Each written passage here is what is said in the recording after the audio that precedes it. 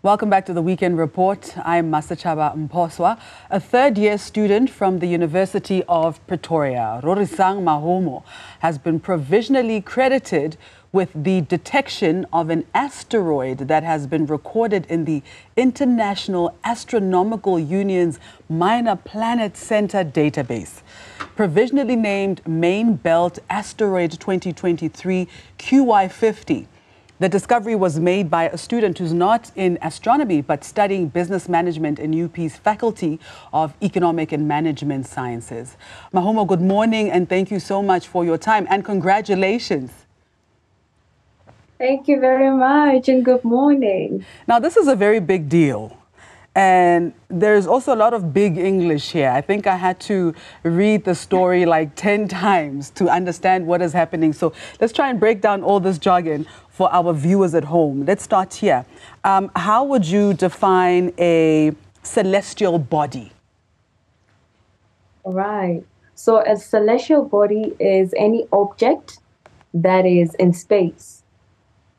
Simple as that, an object that's in space, now including stars, the moon, yeah. So tell us about the celestial body that you discovered. It's called Main Belt Asteroid 2023 QY50. What is it? All right. So let me start first by explaining what an asteroid is in simple terms. So an asteroid is a minor planet, or these were rocks that were left behind during the formation of planets or the solar system. So asteroid Main Belt Asteroid QY50 is an asteroid, just like I have already explained. And you see the main belt, it's because a main belt of asteroids is found between Mars and Jupiter, hence why the main belt in the name. That is incredible. So how did a business management student get to discover an entire asteroid? All right. Well, it is all thanks to Blue Crane Space, which is a society that's student-led at the University of Pretoria. Under Blue Crane Space, I have joined as one of the citizen scientists for the asteroid search campaign. That's an international campaign and a program by NASA for planet defense. So during this campaign, I went through training since I'm a business management student, so I barely had any knowledge about astronomy, just a little basic knowledge. But Blue Crane Space, including the International Astronomical Search Campaign, they provided training for using the program that we use to detect asteroids that have been captured in space. So using the program called Astronometrica, I was able to conduct the whole analysis last year in around August and September. So how did you So now how did you discover that your asteroid detection had been catalogued in the International Astronomical Union's Minor Planet Center database? All right. So it's a lengthy procedure. So last year, like I said, the campaign was last year around August. So a week after the campaign ended, we received another a list from the MPC. Because the first phase is to catalog the asteroid as a preliminary before it goes under verification, which takes about a year. So then in October, 29th October 2024, that's where I received the confirmation from the campaign that indeed my discovery, it is an asteroid, and they gave it a beautiful name, asteroid QY50.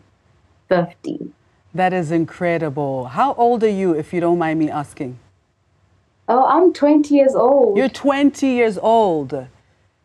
Years old. That is incredible. Where did your love for astronomy begin? Oh, it's quite interesting. It started on a school trip in Bloemfontein at a planetarium.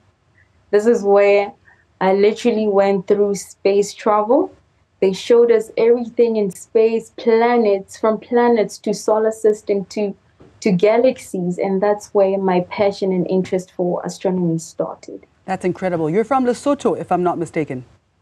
Yes, I am. What is the thing that I have received for the past month was media platforms were reaching out to celebrate this achievement with me. And I'd say that the current chairperson for Blueprint Space is also from Lesotho.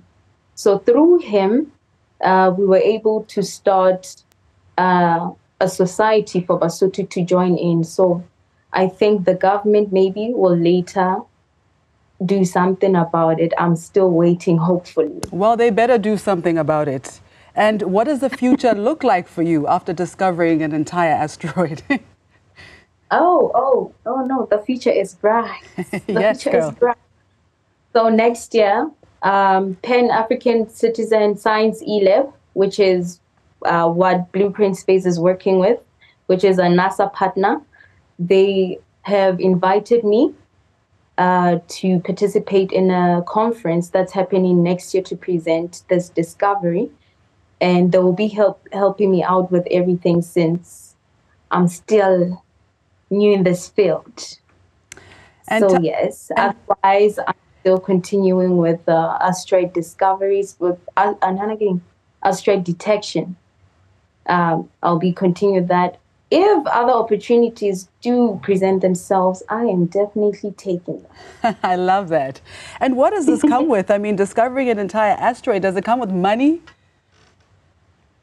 Currently, I don't have any knowledge if there's money, but what I do know is it's just the honor of contributing to space science and the honor of actually naming the asteroid.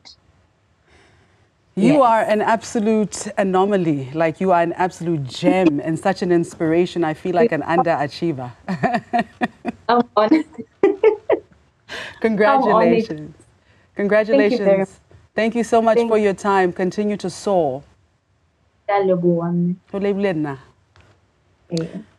Wow.